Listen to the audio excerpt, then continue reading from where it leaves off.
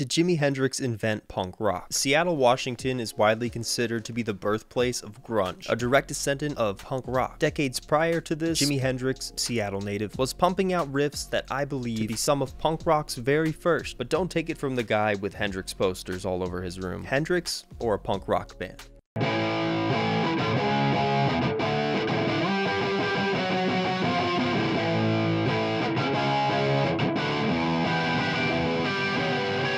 The sliding octaves might have been a dead giveaway. However, this guitar part will leave you stumped.